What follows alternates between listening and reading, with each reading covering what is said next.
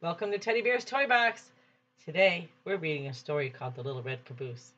Make sure you subscribe to our channel and hit that notification bell. We really do appreciate it.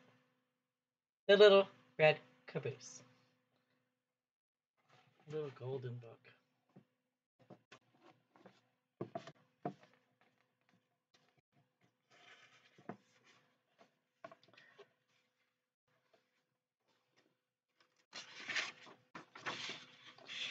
The little red caboose always came last. First came the big black engine, puffing and chuffing. Then came the boxcars.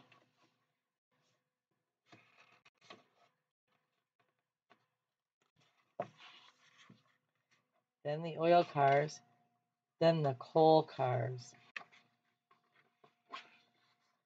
Then the flat cars.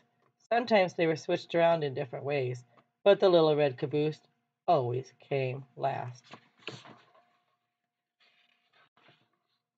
Boys and girls waved at the big black engine. They listened to the boxcars and the oil cars and the coal cars and the flat cars go clickety-clack. But by the time the little red caboose came along, the boys and girls were turning away because the little red caboose always came last. "Oh, smoke," said the little red caboose. "I wish I were a flat car or a coal car or an oil car or a box car so boys and girls would wave at me. How I wish I were a big black engine puffing and chuffing way up at the front of the train. But I'm just a little old red caboose. Nobody cares for me."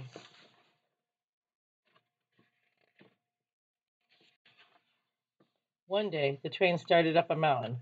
Up went the big black engine. Up went the box cars. Up went the oil cars. Up went the coal cars. Up went the flat cars. Up went the little red caboose.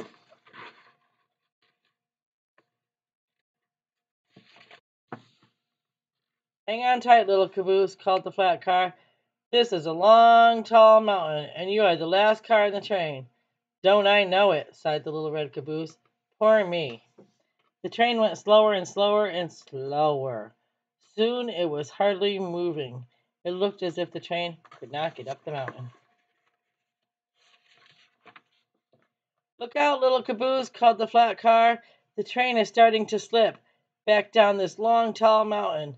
"Not if I can help it," said the little red caboose.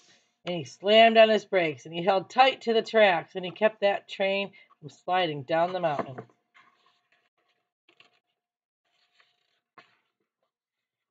Then bump! The little red caboose felt something push him from behind. It was two big black engines. They pushed the train up to the top of the mountain. "We couldn't have done it," said the big black engines, "if it had not been for the little red caboose." Everyone cheered, and the little red caboose nearly burst with pride. Now children wave at the big black engine and all of the cars. But they saved their biggest waves for the little red caboose because the little red caboose saved the train. Thanks for joining us for story time today. I hope you enjoyed our story. Make sure you check back again. Bye.